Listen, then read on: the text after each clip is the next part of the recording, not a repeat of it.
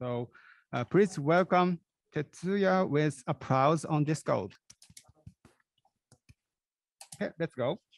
Okay. Hello, everyone. I'm Tetsuya, working at an edtech company based in Tokyo. So my Twitter account is Jesse Tetsuya. I'm going to upload my slide on Twitter and in Discord. So if you have interest in it, you can follow me.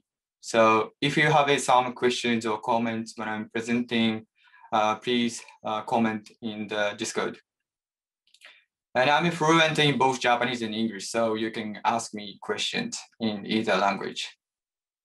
So I mostly work in both data science and engineering in my daily work, and have been involved with several AI ML projects and have been implementing ML APIs and ML Ops environment.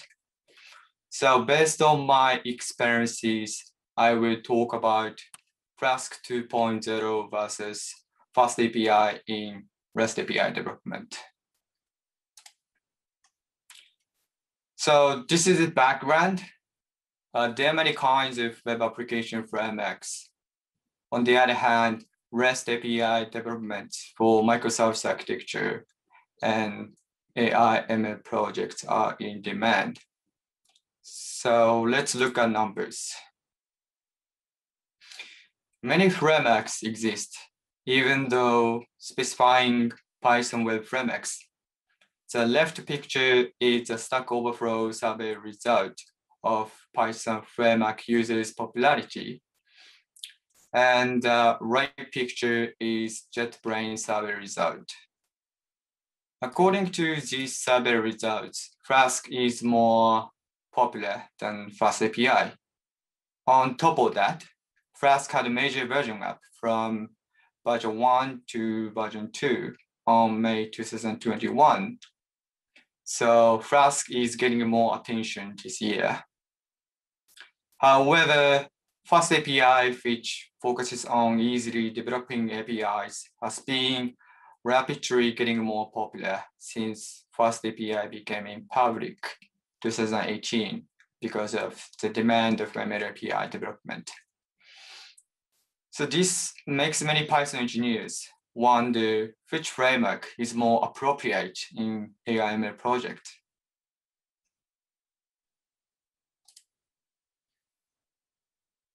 So here's the question. How can we choose Python frameworks? Which is better, Flask or Fast API? I will take this approach to answer the questions. I assume that 4 evaluation criteria, which are variety of functions and extensions, performance, flexibility of REST API architecture, and learning cost. Based on these 4 criteria, I will compare Flask and the Fast API.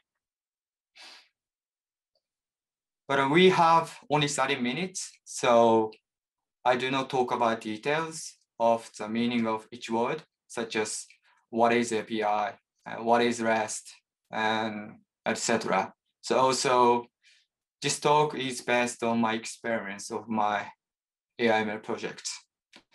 So the target audience of this talk might be the Python engineers, data engineers, and ML engineers, and engineers who productionize ML model or develop data-oriented products in daily work.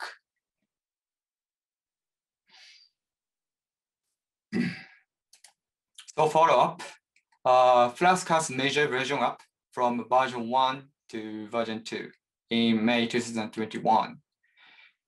In this year, Flask included nested blueprint, async await, type hinting, 15 times speed up of multi-platform body, and routing shortcut. So this talk is based on Flask 2.0.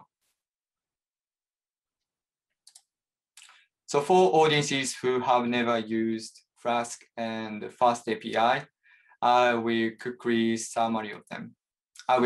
a summary of them. So both frameworks are micro frameworks Flask is developed by Armin Rollinger in 2010, and Fast API is developed by Sebastian in 2018 based on Starlet. This means Fast API is a wrapped framework of Starlet.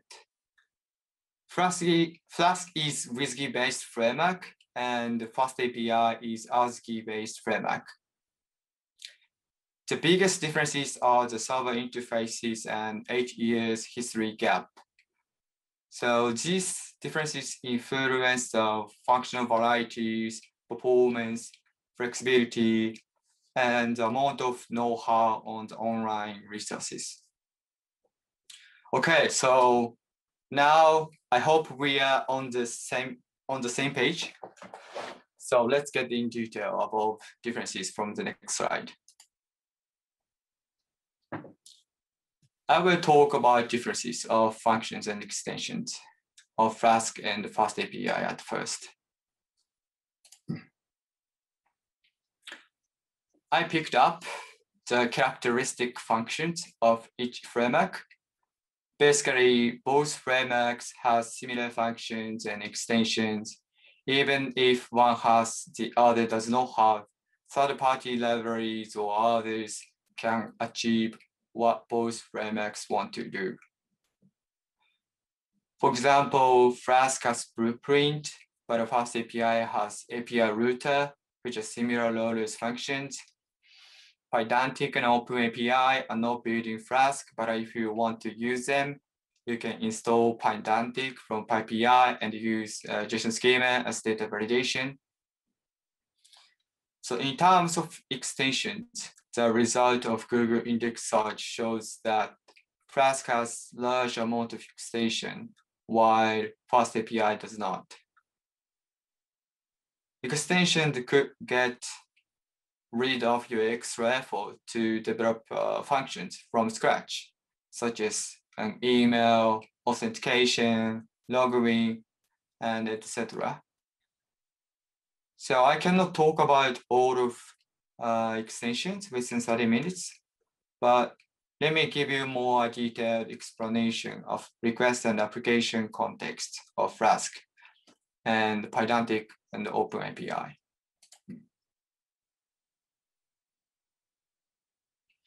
Pydantic has good match with data class, MyPy type annotation, and OpenAPI. On the other hand, this type annotation ecosystem is not necessarily dependent on framework. Also, if you do not hesitate to write validation codes by yourself, it is not necessary for you to use it. The Swagger editor and the Swagger UI could be replaced with Sphinx and JSON schema, even if generating the code by OpenAPI generator, logic has to be written by hand, so the use case might be limited. The Sphinx and JSON schema can be one of the options, especially in AI/ML projects. In AI, for example, this is because in AI/ML projects, data scientists and ML engineers have accountability for stakeholders of data. So in order to explain the detail, document flexibility and maintainability are critically important. So there are many cases that these stakeholders do not have engineering background and not familiar with API specifications. So also Sphinx has more flexibility to generate a document from JSON schema and add images and description more flexibly. So Pydantic and OpenAPI could be replaceable with others. However, request and application context which Flask has seems to be unique comparing to other frameworks. So request and application context are the memory space for framework building global variables, such as current app G request session. So let me share more about what they are. This slide shows the way to use current app and request, which Flask has. Flask code and the Fast API code look like very similar with each other. The way to use request of Fast API is a standard way compared with other Python frameworks, but they cannot use it like Flask use. Both look like similar with each other, but reality it does not.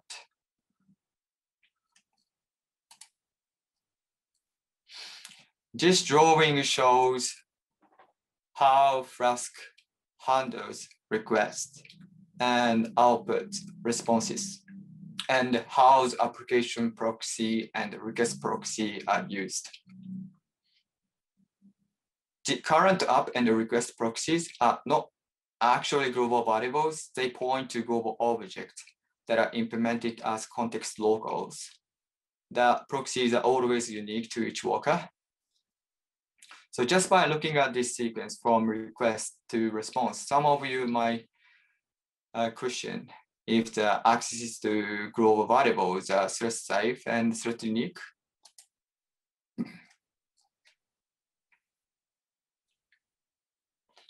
So the data need to be stored in a way that only one worker can retrieve back, which means the data get back their own specific data that's unique to each worker. In order to achieve this, context local is implemented in Flask by using local stack of Werkzeug. Werkzeug is a comprehensive WSGI web application library, which is also built in Flask.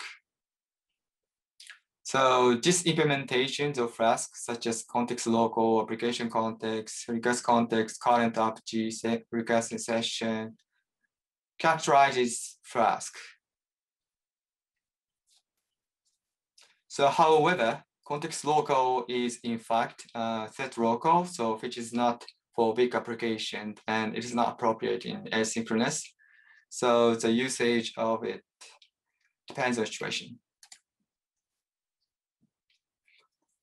So Flask has unique functions which are not replaceable and much more extensions, and they are more index results than Fast API. So in terms of Flask, in terms of variety, Flask wins out over Fast API. On the other hand, main feature of Fast API is performance. So in the next section, compare the performance between them.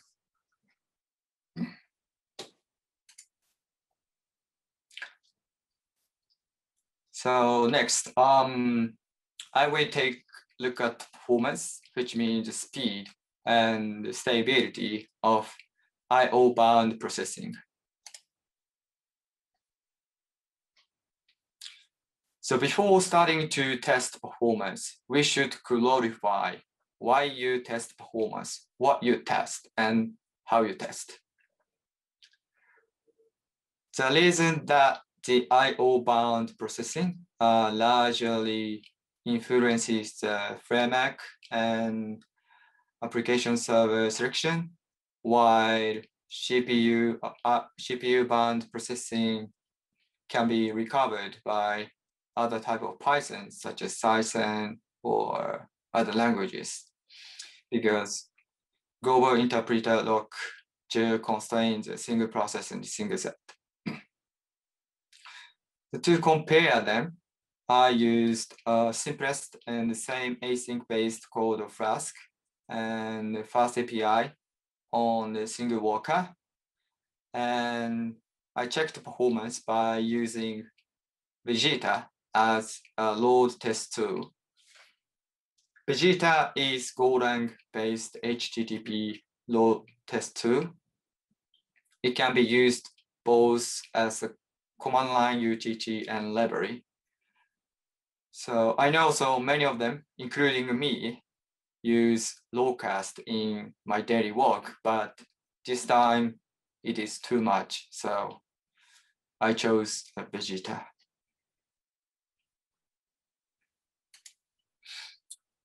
So these are very simple and the same async-based code of Flask and Fast API. In order to easily check output, I wrote 1 second strip with async, async.gather function, and print function. Each request will take 1 second until it is finished. If Vegeta attacks too much to this code, the code will be broken. So I will order Vegeta to send 10 seconds per second for 10 seconds. So now make Vegeta attack.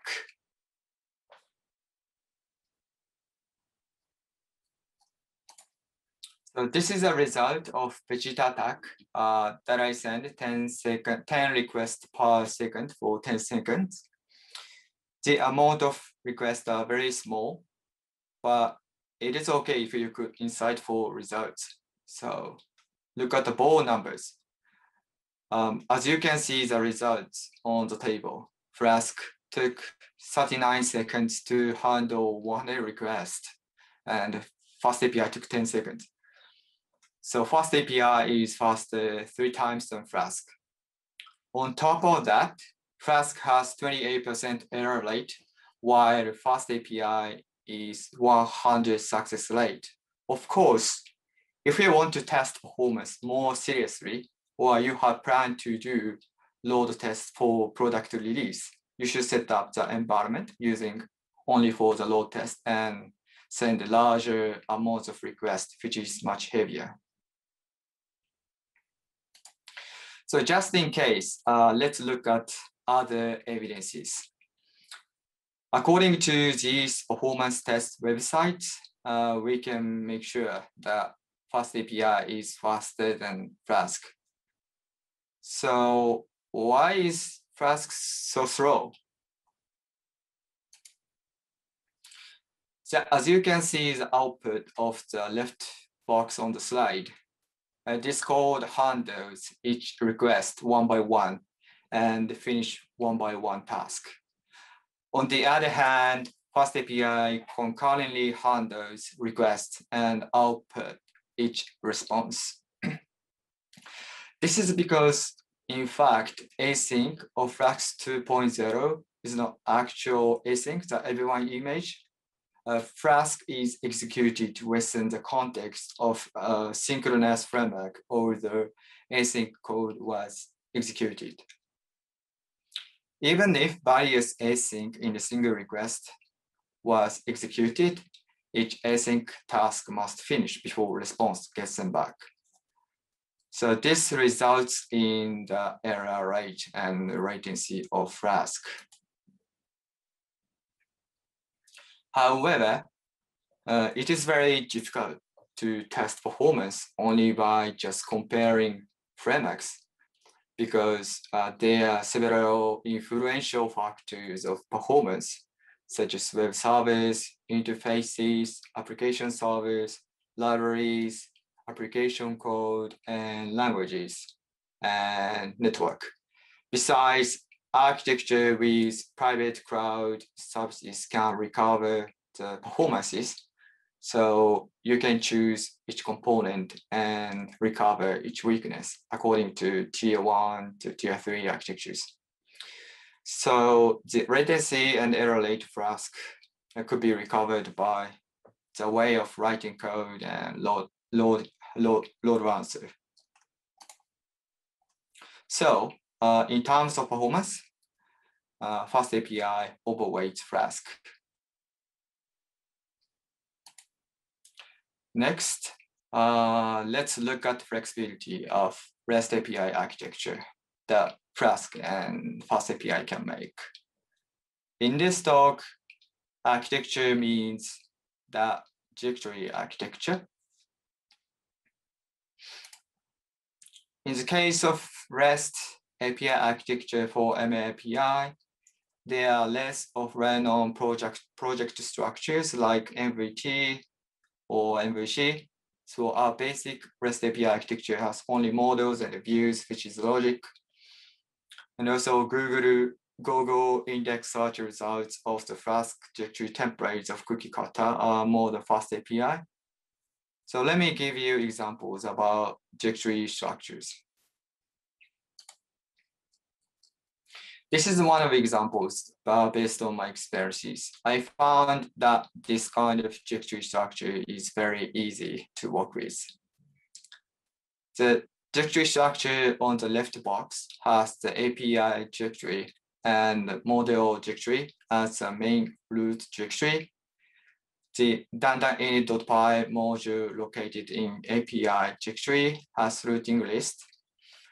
Each logic for each endpoint is implemented in each module located in URLs directory.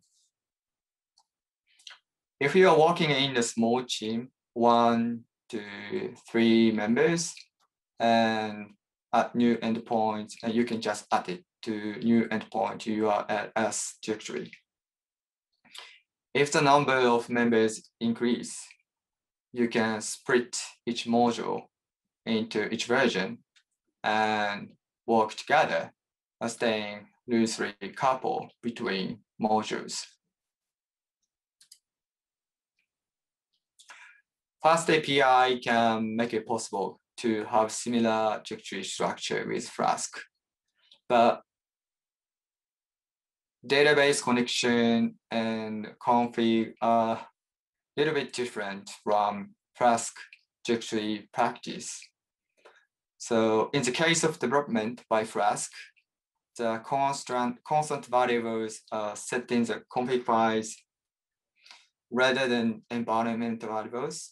And Flask has wrapping libraries of database connection, such as Flask SQL Alchemy.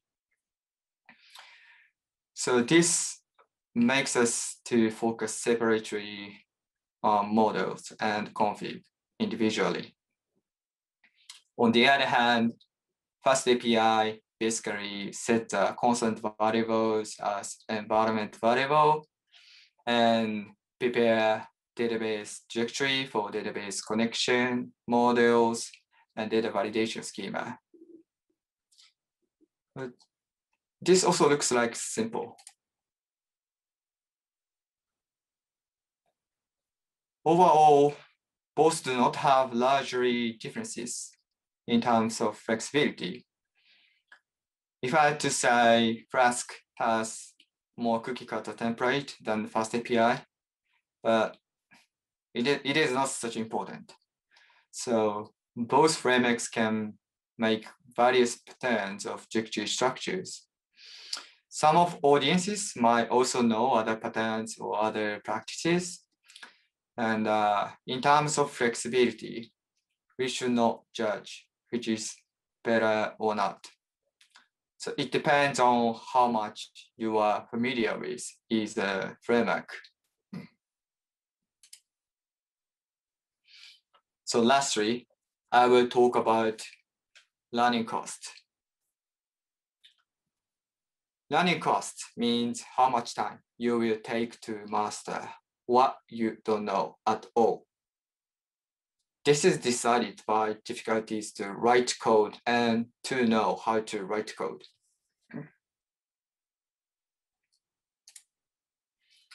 As we saw the code so far, Flask and Fast API are grammatically similar with each other, but you need to know the terminology around async if you use Fast API,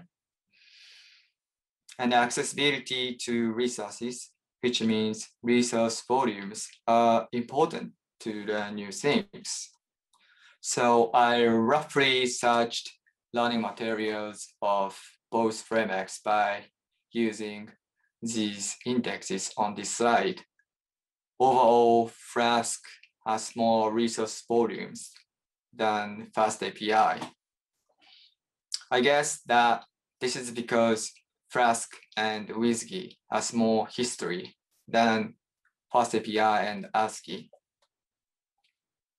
So some audiences might have an interest in Flask or Fast API and async. So let me share quickly learning strategies and learning materials.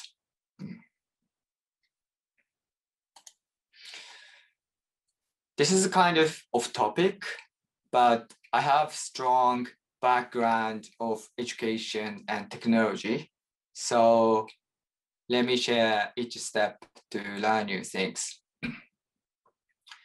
So first step is to recognize what you don't know and categorize a type of knowledge. The second step is to acquire declarative knowledge. It is basically how you know to do something, such as facts, world history, or rules for mathematical equations are all examples of declarative knowledge.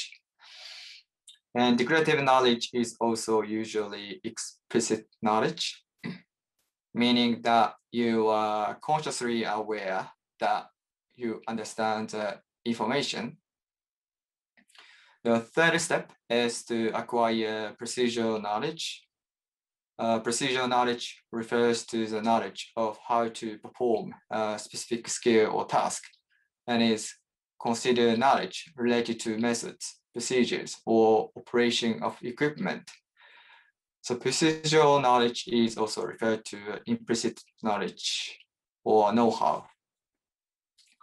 So if you know some of what you want to learn, you should make top-down approach, which means that you can start from step 3. Okay, so for engineers without async experience, I recommend these PyCon movies and tutorials of async IO and learn step by step from 1 to 3. If you are not familiar with Fast API, I recommend these learning materials.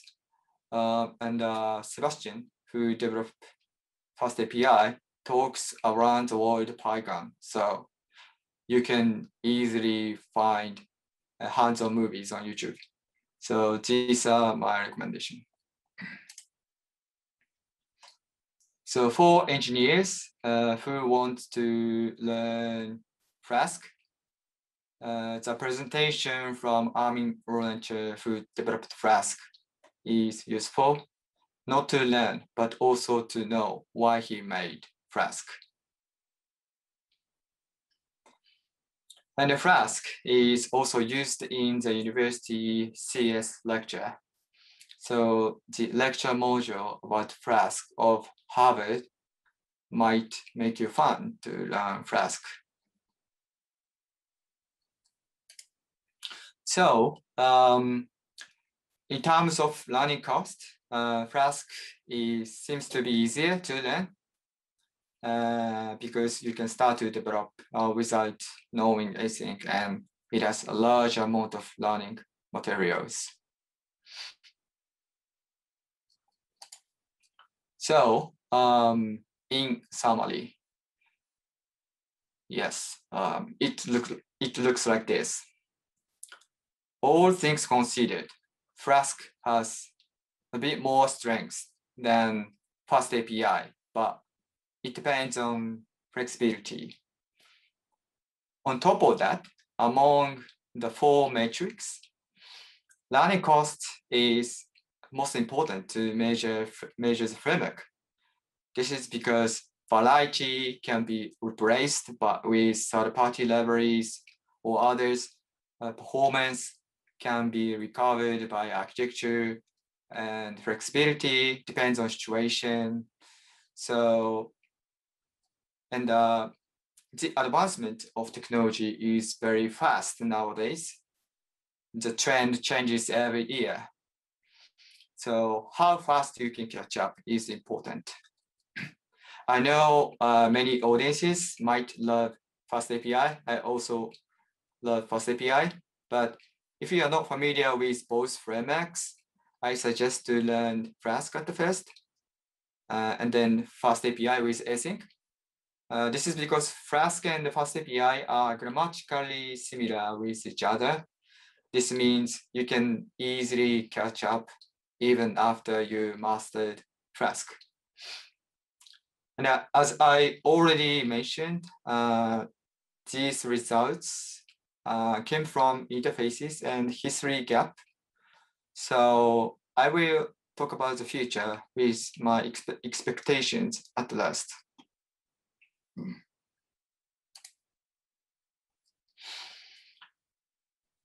I think ASCII became PEP. I think that development of Fast API will be much faster, I hope, and it will have more attention from engineers. And secondly, there are still unknown practices of architecture patterns, including anti-patterns. So I would like to continue to look for best practices of architecture patterns which framework can fit with. And some already noticed this last one. Japanese books of Flask and Fast API are very rare for us to find in bookstore in Japan. I think that this can largely influence the number of learners and amount of online resources. So I hope that I can see the books of Flask or Fast API in the near future. So I hope that my talk was beneficial for you. If you have an interest in the edtech domain or in what our team is doing, reach out to me. Thank you. Thank you very much for speaker. The time is up. Time is not remaining. So at first, please give a speaker a big applause on Discord. Thank you very much. Thank you. Yeah. Any speakers, if listeners have any questions and like to talk to speaker directly, please go to Track channel in the Ask the Speaker section in Discord. The track number is PyCon JP track 5. Yeah. Okay, that's it. Thank you very much for all of this. And this is the track 5 is over. Thank you very much.